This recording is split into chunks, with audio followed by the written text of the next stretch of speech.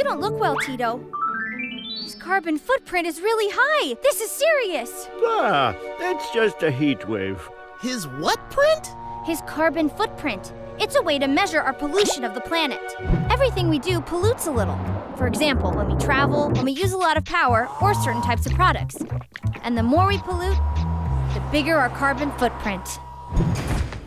Tito, have you been using non-renewable energy again? Disposable batteries are the worst! Hey, my drone!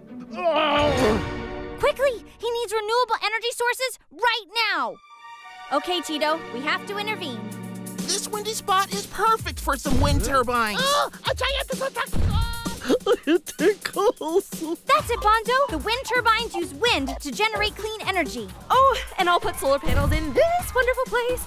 Oh, I hope I'm not too late. Let's keep making changes. We still have to lower the temperature. Excuse me, can I go to the toilet? Hang on, Tito. I can't hold it any longer. These waterfalls are ideal for hydroelectric power plants. Wow, another giant hand has intervened the landscape, ladies and gentlemen. See?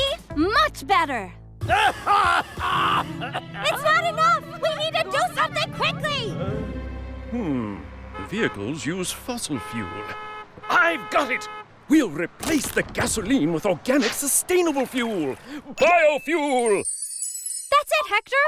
Biofuels considerably reduce our carbon footprint. Thank you, guys. I feel a lot better now. Take care of yourself, Tito. Your health is very delicate. Now I'll only use renewable energies.